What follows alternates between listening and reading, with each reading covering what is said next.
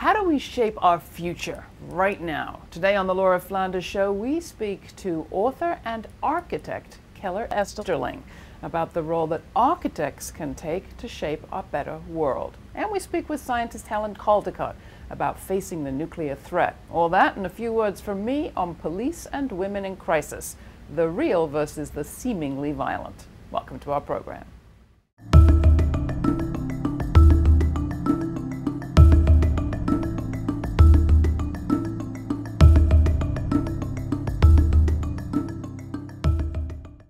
Over the last century or so, the ocean floor was laid with thousands of miles of telegraph, telephone, and fiber optic cable. Yet East Africa, one of the most populous areas of the world, had no cable link and almost no broadband until recently. Now, cell phone towers are dotting the Kenyan landscape, and Kenyans can access the World Wide Web on their phones. But there's still almost no bandwidth for Kenyan businesses or the country's education system. And that's just one example of what our next guest calls the influence of extra statecraft. Non-state actors, like space, accountable to no one, she argues, are having a defining impact on our lives. Keller Easterling is a professor of architecture at Yale and the author of Extra Statecraft: The Power of Infrastructure Space. The book came out last year from Verso. Keller, welcome to the program. Thanks for coming in. Thanks. Nice to be here. So a lot of our audience are probably familiar with the WTO, the World Trade Organization, the IMF. We know there are these kind of shadowy, super state financial organizations, but you're saying there's a whole population of kind of extra state actors that we don't actually know anything about.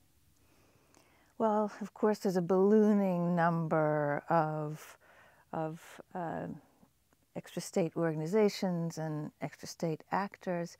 But I'm sort of been looking at the pretty vivid spatial vessels where they operate. So, for instance, free trade zones, or which have become a kind of paradigm for world cities. So tell us what you mean about free trade zones being a space of action beyond the trading, obviously. Well, they were in mid-century, a UN-promoted way for developing countries to jumpstart their economies and enter the global marketplace. But they set up authorities that were independent from the host country, that would grant tax exemptions, deregulation of labor and environmental law, all the kind of mantras of free trade, although it's maybe somebody else's freedom. Right. And the UNIDO thought that these zones would dissolve back into the economy of the host country, but the opposite happened. Everything, of course, wanted to locate in the zone. Why wouldn't you want to enjoy this kind of lubricated political quarantine and exemptions and taxes and so on? So now, having sort of swallowed the city whole, these free trade zones, special economic zones, there are many different names for them, have become a kind of contagious system, and no one really knows why we use them, except that the world has become addicted to a form of incentivized urbanism. So what's the point of us worrying about our free trade pacts? People like things like the Trans-Pacific Partnership, TPP, and things like that. If these zones give away so many permissions to the companies and nations that operate in them, should we not even bother? Well, they are a legalized, stable form of corporate externalizing. They are the sort of perfect island of corporate externalizing. And while they used to be, maybe in mid-century or even in the 70s, they used to be sort of gray warehousing spaces. Now they are megacities. They're sort of the glittering mimics of Dubai and Singapore and Hong Kong and every country. They're in 130 countries. Some of them are measured in hectares, some of them are measured in square kilometers. And every country, often kind of the next poorest country, wants that zone. There's one you described right like opposite Hong Kong. Well, Shenzhen is a gigantic special economic zone with every conceivable program within it. It is of course a mega city, and the Washington Consensus consultancies and the McKinseys and the are still whispering into the ears of most governments that this is what you need to signal that you're ready to be part of the global marketplace and to remedy problems of very high unemployment. So there's the zones, and we'll get back to how this is the business of architects in a second. But you do also, your book anyway, paints a fairly shady picture of an organization like the International Standards Organization, the ISO. Is it really so bad to have an organization that says there should be certain standards for car dashboards and credit card size and things like that? Well, I'm not trying to portray them as a sort of evil or a venal group, but more as a sort of hilarious group. They are, of course, ISO is the organization that started in '47 and decides everything from the thinness of credit cards to the pitch of screw threads. And but while they used to only devote themselves to technical standards like that, I mean, everything we have is covered with ISO standard numbers and so on. Now their desire for sort of universal contact with the world is through management standards. So the ISO quality management, it's the reason why the person on the other end of the line says, talks about quality assurance and right, so on. Your conversation may be recorded for quality assurance purposes. Right, right. And have I answered all of your questions? It's all about a kind of self-reinforcing habitual management ease that the whole world speaks as kind of Esperanto of ISO management ease.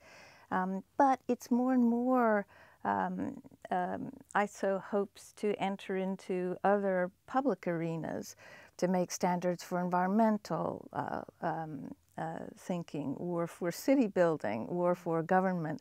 So, and for instance, for environmental management, the ISO 14000 standard, they're not establishing standards for instance, emissions. They're establishing standards for the way we might think about environment or for what does constitute a ton of carbon so that can be comparable from country to country. But what we often end up finding is that these things can sometimes serve as a badge for large corporations to enter into a country as a kind of seal of approval. It's in many ways, these standards might be a way that some corporations raise their standards, but in other ways, they might be a way in which they can inoculate themselves against regulation. I mean, I certainly came away from your book with the sense that there is a global phenomenon acting on us in a way that most of us are unaware. And the places that we typically struggle around things like trade agreements or environmental laws or labor laws kind of miss the boat in a sense. But why is this your interest as an architect? I can see why activists need to pay attention to this stuff. But as an architect, how does ISO and free trade zones affect you? Well, in the book, I'm kind of trying to ask the reader to think with me a little bit, to kind of unfocus eyes and see not only buildings, but the kind of matrix of space and rules and laws in which those buildings are suspended. And to begin to think about that matrix space as something that one might even liken to a kind of operating system or a kind of software that can be hacked. So my profession is largely focused on those objects, on those buildings, and on making things that are evaluated for their shape, for their outline, for their silhouette. And I'm kind of trying to think about the ways in which space, some of the most radical changes to the globalizing world are being written in the language of that space. And so for us architects, it would be pretty silly to pull away from the potential power of manipulating them. Now, your name came to our attention courtesy of our mutual colleague, David Harvey, your colleague, our guest. He calls himself a Marxist geographer.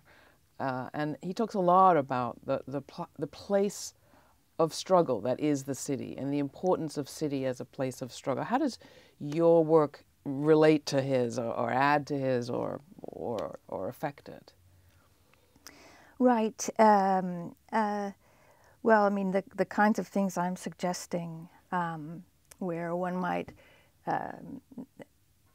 take the kinds of incentives that have been outside the city and place them back in the city, it's pretty much urbanism 101. This is, the idea that we know that all of the consequences and circumstances and collisions that a city offers, that there is robust intelligence in that network that is in many ways erased by the sort of ex-urban enclave that really is a kind of isomorphic platform that only wants to deal with compatible information. It's a kind of special stupidity, a kind of information paradox where an enormous amount of information is drawn down for logistics and outsourcing and so on, but an enormous amount of information in some ways to remain information poor. And if I'm looking at space as an information system, I'm looking for space that is information rich, and an environment that's information rich. And can I go back to the hacking that you mentioned at the very beginning? We've had some of, I think, your favorite hackers on our show a couple of times, the yes men, culture jammers, people who kind of call the bluff of our global corporations by sometimes hoaxing the public that they have made statements that they haven't made, usually positive statements that we wish they'd make. The yes men, Paulo Chirio, there were a few other people who have kind of played games with the extra statecraft that you talk about. Is that sort of the best we can do? I love it, but is that the best we can do to disrupt some of this extra statecraft? I'm arguing for something else. I mean, I'm learning from all of the tricksters and the hackers. I'm offering slightly different repertoire for activism. Like what? And while I admire the kind of righteous position of dissent, I'm saying that some of these spatial variables that can operate in ways that are undeclared can be a little sneakier, a little bit slyer. They operate in the sort of crack between what an organization is saying and what it's doing. So rather than righteousness, there's a great opportunity in discrepancy, in the fictional, in the sly. And there's many ways of operating with space and with different kinds of processes that don't necessarily have to be declared. So one can make changes that aren't necessarily the same kinds of changes or righteous positions that are typically associated with dissent. A couple of years ago, I had to speak to a convention of zone developers, and I tried to tell them, I'm a Trojan horse, but they were very nice about it. And it's that kind of audience where I could choose to tell a rumor, to tell a little lie, but I think that's the kind of yes man dissent that you might have been referring to, but there's more that we can do with the actual hardware of the city beyond the persuasion, beyond a joke or a trick.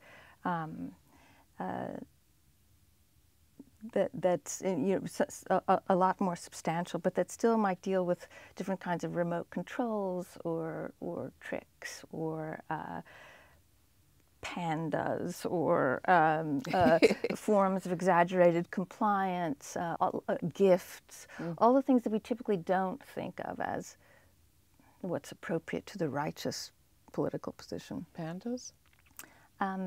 Well, so many of the things that I'm looking at are essentially pandas, which are the gift you can't refuse, the sweet arm-twisting gift of like the two pandas that China gave to Taiwan, whose names, when translated, mean unity or reunion. And many of the spatial products, the free zones that are on offer, the resorts, the spatial products that are moving around the world, these are offered as gifts, as arm-twisting gifts. But two can play at that game. Keller, thank you so much. You gave me a lot to think about in your book and in this conversation. Extra Statecraft, The Power of Infrastructure Space. Check it out if you're interested in cities, disruption, even pandas. Thank you.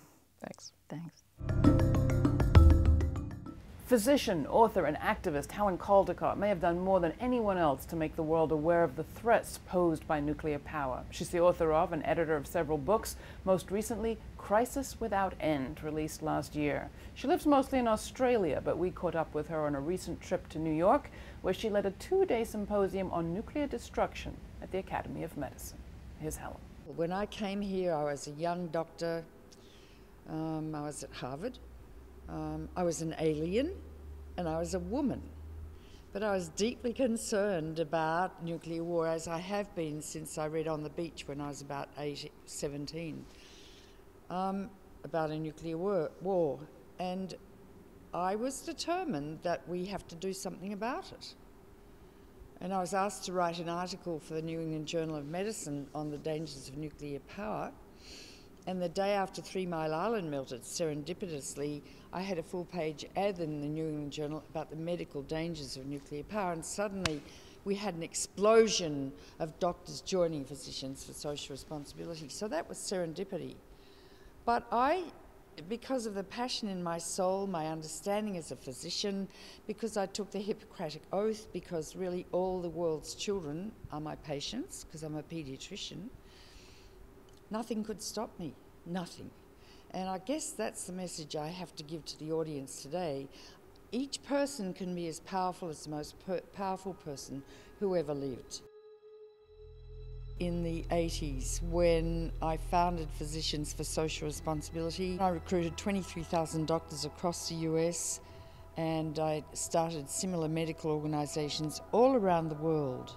And we started to talk about the medical effects of nuclear war. In 5 years, we were so effective with the media and educating ordinary people that 80% of Americans became opposed to the concept of nuclear war. The Cold War ended, and then everyone, including myself, thought, oh God, that's good, it's over. But what happened was Clinton got in and left the weapons in place when he had a total mandate to abolish nuclear weapons. So the weapons remain in place, but not just that, they're increasing their capabilities and the like, and there are more and more countries getting nuclear weapons, because if you develop a nuclear power plant, you've got a bomb factory and you make plutonium for weapons. It really is about love. How much do you love your children? What would you do if your child got leukemia? Would you sell your house, go to the Mayo Clinic, do everything you could? And if your child died, you'd never recover. It's how much do you love your own life? How much do you love the lilacs blooming in the spring, and the roses, and the wisteria? And I made a film once called If You Love This Planet. If you love this planet, you will save it. Will the world end with a whimper or a bang? A bang is nuclear war, and nuclear power is a whimper because massive quantities of radioactive waste are being produced every day, 30 tonnes per reactor. We've got over 400 reactors in the world, and it's building up and building up. It has to be stored isolated from the ecosphere for 1 million years, according to the EPA. That's scientifically impossible, even for 100 years.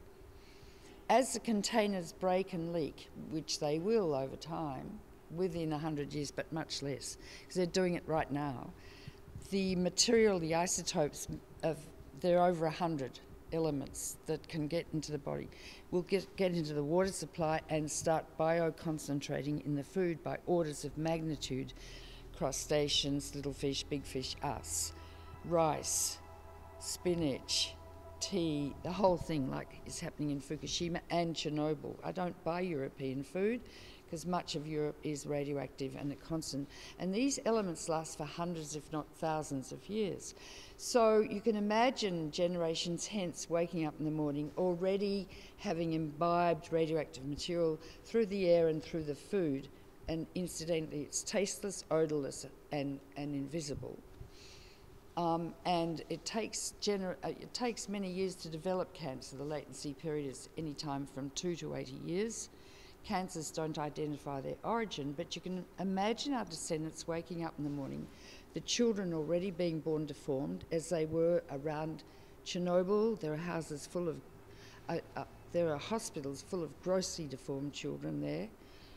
The children being born with genetic diseases, of which there are over 2,600, cystic fibrosis, diabetes, I could go on and on. And children getting cancer at the age of 6 instead of 60 because they're exposed so early to radiation. That's a legacy we're leaving to our descendants.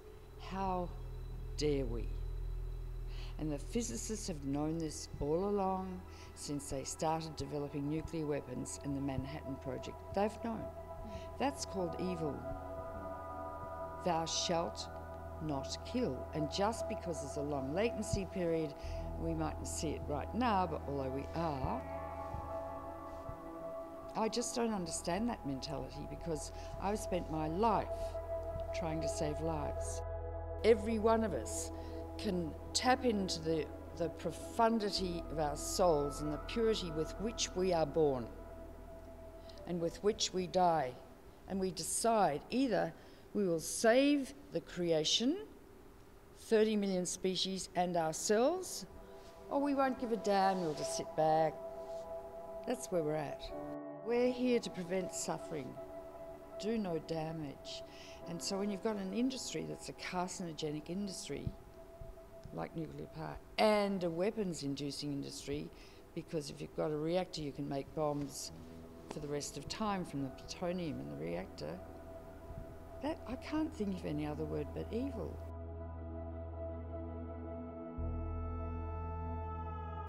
And I'll end with the Einstein quote, "The splitting of the atom changed everything, save man's mode of thinking." That was Helen Caldicott, recorded this spring in New York. The nuclear clock is still ticking and arms trading is fueling a suicidal race. There are a lot of things to fear in the world today. I'd like to suggest that African American women be taken off that list. If only we could get the message across to the armed and dangerous men of the police. Not long ago, I had a chance to hear from relatives of black women killed at the hands of the police. In more than half the cases, those who ended up dead were those most in need of help, not violence. And in just about every incident, the killer justified his actions on the basis that he feared for his life. Michelle Cusseau's mother, Frances, said she called her daughter's mental health facility to check on her. She lived alone and seemed in crisis. Instead of help came cops, and one sergeant in particular who decided to shoot the 5'5", 130-pound Michelle in the heart because he said he felt threatened by the look on her face. Kayla Moore was acting oddly and talking to herself, says her sister, when her roommates called for mental health assistance. And instead of help came multiple police who decided to isolate, restrain, and attempt to arrest Kayla, a transgender woman, by sitting on her. She ultimately suffocated to death. She was seemingly violent, said the police later. There's seemingly violent, and then there's all this death. The stories of Cusseau and Moore and others are written up in a new report from the African American Policy Forum. The fact that black women are rarely viewed as women in distress is literally costing them their lives, the co-authors write. Instead of in need, black women, even when they're experiencing a health crisis, are perceived as superhuman and somehow posing a deadly threat. Such is the power of stereotype. Now me, I'm afraid of warmongers, bomb sellers, the manufacturers of weapons who literally pose a lethal threat to life. Do you think if I decided to shoot one of those in the heart, I'd get away with saying I was frightened? I thought not. Tell me what you think. Write to me, laura@grittv.org, and thanks.